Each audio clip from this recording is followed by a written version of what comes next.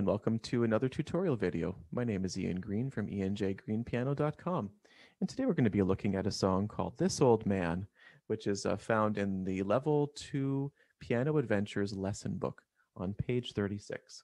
And today I'll be using the digital copy, which you can find and use through the Kindle store or also through Amazon and other online retailers, or you can also purchase the book as well too, whichever option works for you. And this piece was arranged by Nancy and Randall Faber through that publishing company of Faber and Faber. Now, this piece is interesting because there's a lesson in this where we play the right hand melody for the first part of the page, and this is called This Right Hand Old Man, or This RH Old Man. And then there's another song called This LH Old Man for the left hand. So this is a song where the exact same song is played two times, once with the right hand and then once with the left hand. So that's kind of an interesting technique where we switch the roles of where the melody is.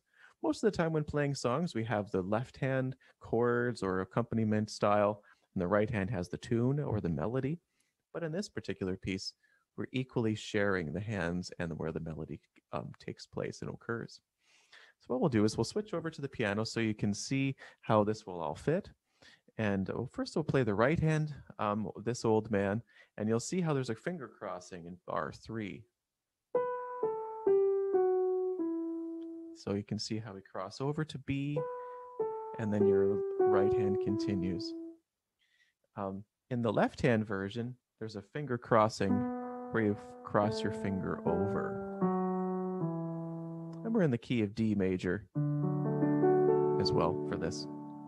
So here's how the piece goes. What I'll play is I'll play the piece with the repeats, and I'll play the right hand version and then the left hand version as the same song.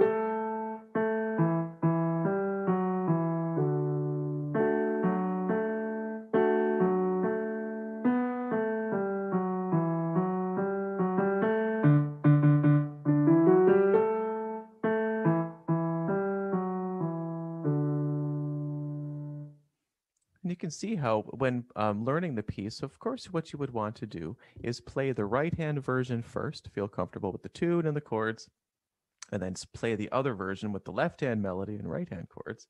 But then when you feel ready, you can combine both versions of the song together.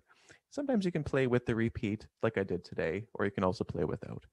But it's a nice switch between the right hand and left hand skills of keeping that melody clear and hearing the other materials too. So have some fun as you're practicing this upbeat and lively song, and look forward to seeing you next time for another video.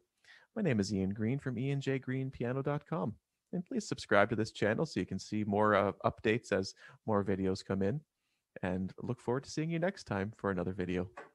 Thank you, and take care.